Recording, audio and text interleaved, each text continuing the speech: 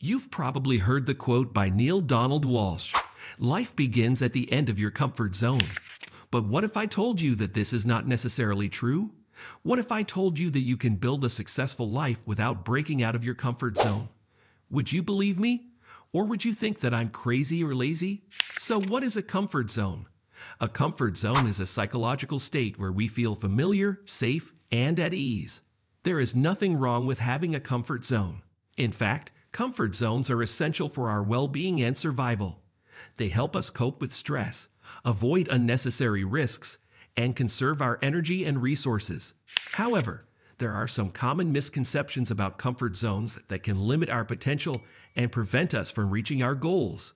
These misconceptions are based on a false dichotomy that assumes that comfort and success are mutually exclusive. The truth is that success and comfort are not mutually exclusive. They can coexist and complement each other. Success does not require us to break out of our comfort zones. It requires us to work within our comfort zones and expand them gradually and strategically. There are many reasons why comfort zones are not necessarily barriers to success. Here are some of them. Comfort zones allow us to perform at our best. When we are comfortable, we are more confident, focused, and productive. We can use our strengths and skills more effectively and efficiently. We can also enjoy the process and the outcome more. Comfort zones enable us to learn and grow. When we are comfortable, we are more open, curious, and creative. We can explore new ideas and opportunities without being overwhelmed or paralyzed by fear. So how can we leverage our comfort zones for success?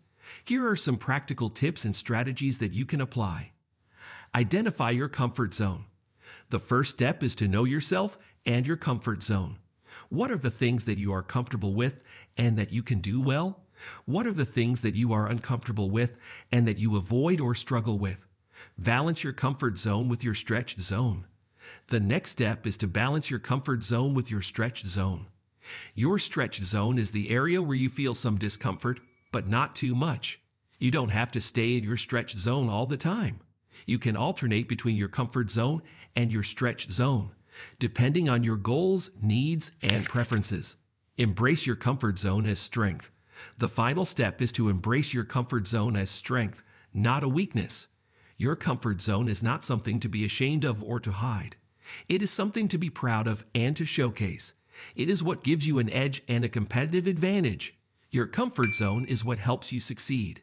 The main message that I want you to take away from this video is this: success is attainable without breaking out of your comfort zone. You don't have to sacrifice your comfort and happiness for your goals and dreams. You can achieve both by working within your comfort zone and expanding it gradually and strategically. I hope you enjoyed this video and found it helpful. If you did, please give it a thumbs up and subscribe to my channel for more videos like this. And don't forget to share your thoughts and experiences in the comments below. I would love to hear from you.